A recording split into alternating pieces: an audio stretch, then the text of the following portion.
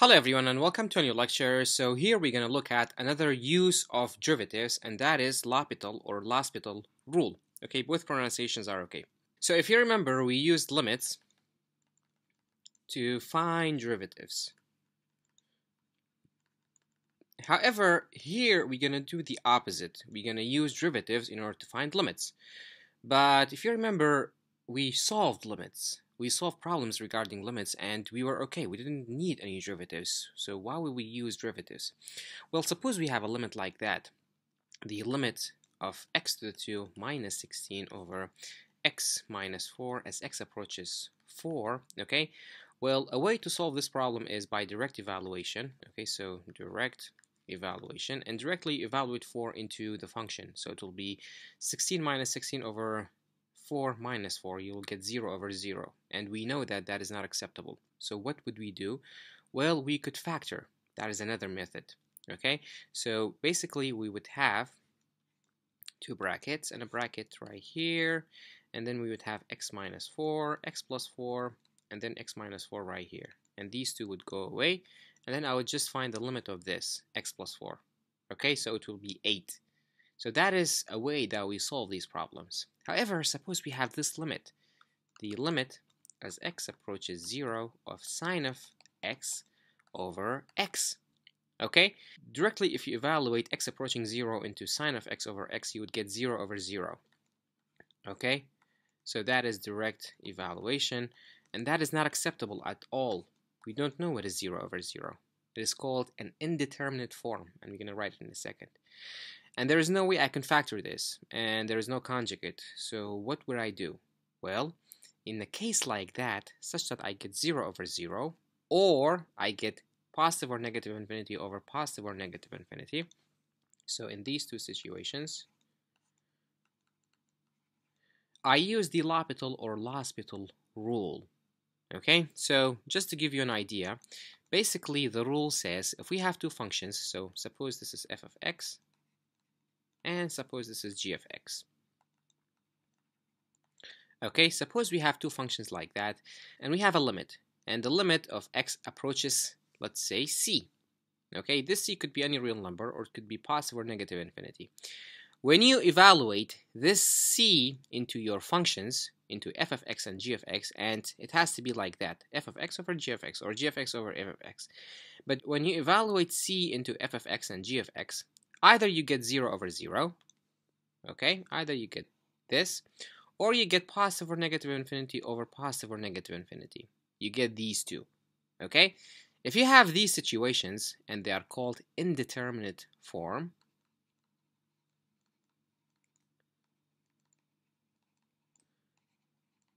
and we have other indeterminate forms, we're gonna look at them in the next lecture. However, we will try to make those other indeterminate forms into these two, okay, into 0 over 0 and to positive negative infinity over positive and negative infinity.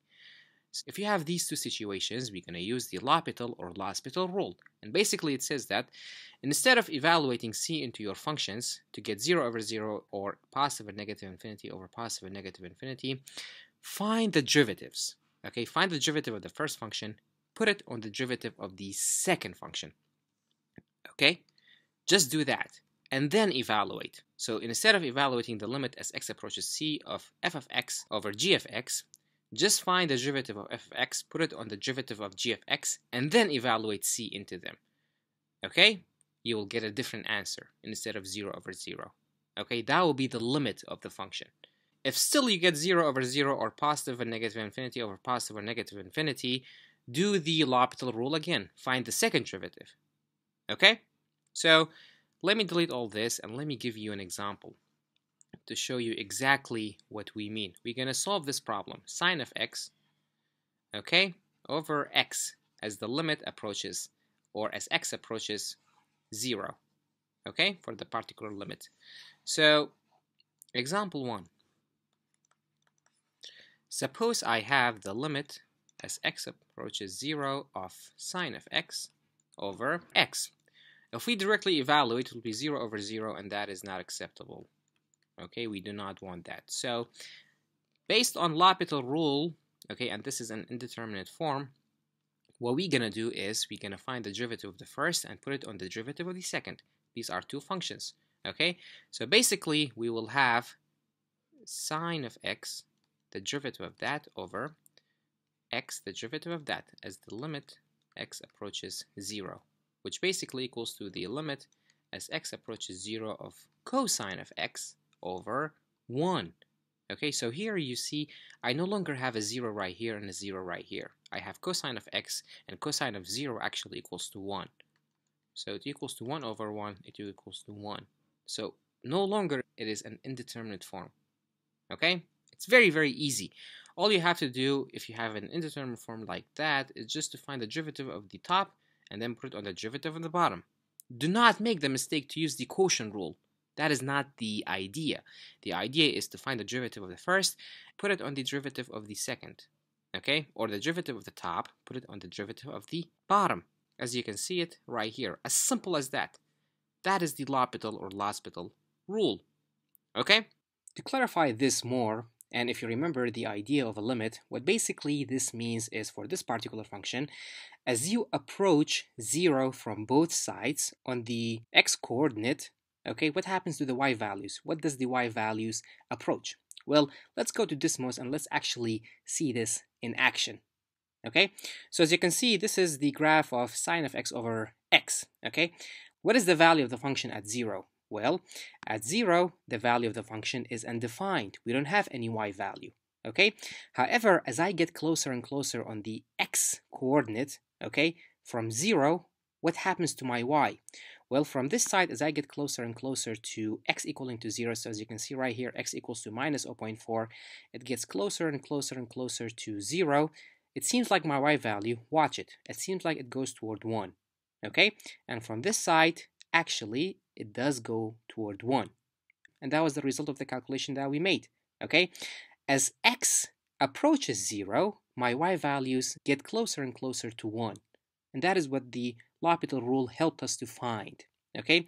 Because we couldn't find the result of the limit in the conventional ways that we have been doing so far, okay? So let's go back to the drawing boards and let's solve another problem using Lopital or Lospital rule. So example 2.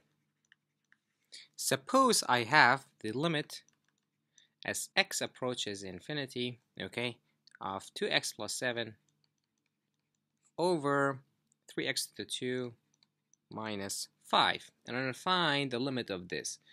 Okay, so if I directly evaluate this, I'll have infinity over infinity. That is not acceptable. That is an indeterminate form.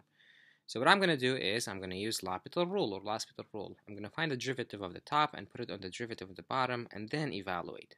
Okay, so basically I will have, so the limit as x approaches infinity, the derivative of this will be 2. Okay, because the derivative of 2x is just 2, the derivative of 7 is 0, so it will be 2. How about the derivative of this? Well, it will be 6x. Okay, 6x. And this equals to 1 over 3x. So if I directly evaluate, I will have 1 over 3 times infinity, which equals to 1 over 3 times infinity. 1 over 3 times infinity is just 0. Okay, so that is fine. As long as I don't have infinity over infinity or negative infinity over negative infinity, or I don't have 0 over 0. But having value over infinity, that is totally fine. So I get 0. So the limit of this function as x approaches infinity actually equals to 0. Okay, let me give you another example. So example 3. Suppose I have the limit as x approaches 0 of x tan of x over sine of 3x. Okay, so if you directly evaluate, it will be 0 times tan of x. It will be 0 over 0. So it will be 0 over 0. So definitely I'm going to use the Lopital rule. I'm going to find the derivative of the top and then put it on the derivative of the bottom. No matter how much you have the tendency to find the derivative as a quotient rule, don't do that. Just find the derivative of this and then put it on the derivative of that. So basically equals to the limit as x approaches 0, okay, of the limit of this, the derivative of this is the derivative of the first one multiplied by the second. So it will be 1 times tan of x plus the derivative of tan of x multiplied by x. So x times secant squared of x. Okay, over the derivative of this is 3 cosine of 3x. Okay? So basically, what we're going to get is the limit as x approaches 0. So tan of 0 is 0 plus x times secant squared of 0. So 0 times this, it will be just 0. And here I will have 3 cosine of 3 times 0, it will be cosine of 0. So it will be 1. Okay? 3 times 1 will be, so I'll have 0 over 3, which equals to 0. It's totally fine. Okay? Suppose I have the limit as x approaches 1 of x to the 2 minus 1 over x to the 2 plus 3x minus 4. Okay? So if I directly evaluate, I will have 1 minus 1 over 1 plus 3 minus 4. So it equals to 0 over 0. So I'm going to use the Lopital Rule. I'm going to find the derivative of top and then put it on the derivative of the bottom and evaluate and see what will I get. So basically it will equal to the limit as x approaches 1 of 2x over 2x plus 3. Okay? If I directly evaluate, I will have 2 times 1, it will be 2, over 2 times 1 plus 3, it will be 5. And actually the limit equals to 2 over 5. Okay? It's very, very easy.